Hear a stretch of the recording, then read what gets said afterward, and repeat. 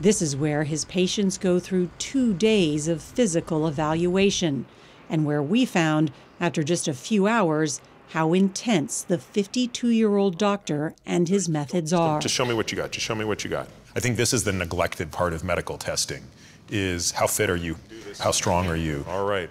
How well do you move? And up overhead. And in many ways, these tests are even more predictive of how long you're going to live than what I might get out of your blood work. How do we know that? The data are pretty clear. When you look at things like cardiorespiratory fitness, when you look at muscle mass, when you look at strength, they have a much higher association than things like even cholesterol and blood pressure.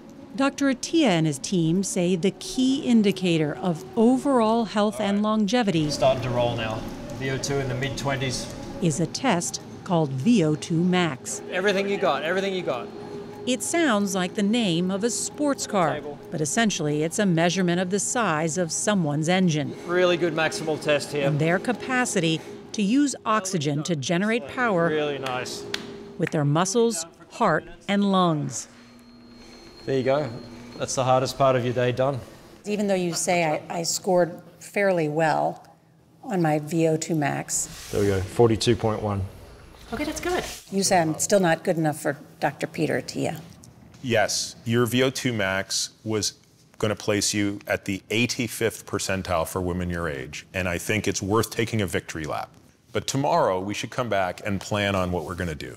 You think anyone, whether they're 45 or 65, should be training like athletes, not for the Olympics, but essentially for advanced age? Absolutely. Life is a sport.